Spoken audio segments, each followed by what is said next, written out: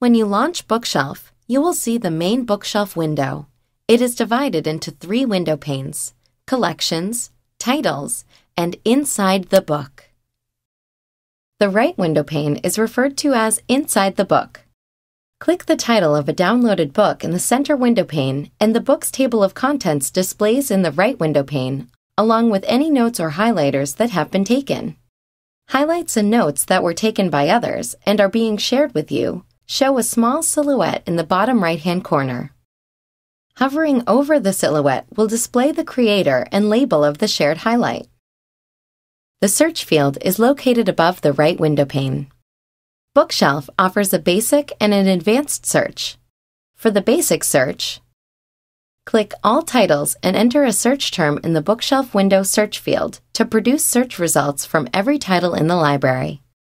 To only search for a term in a specific library or folder, click on that library before searching. Results are enumerated in the center window pane. Click any one title to display that title's results in the right window pane. Double-click a result in the right window pane, and the book will open to that location. Search terms are highlighted.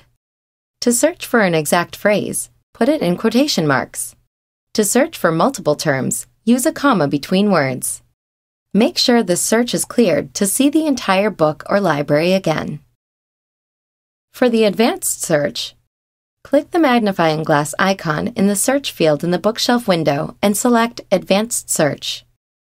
Define the criteria from the options and click the Search button. Results are enumerated in the center window pane. Again, make sure the search is cleared to return to the entire book or library.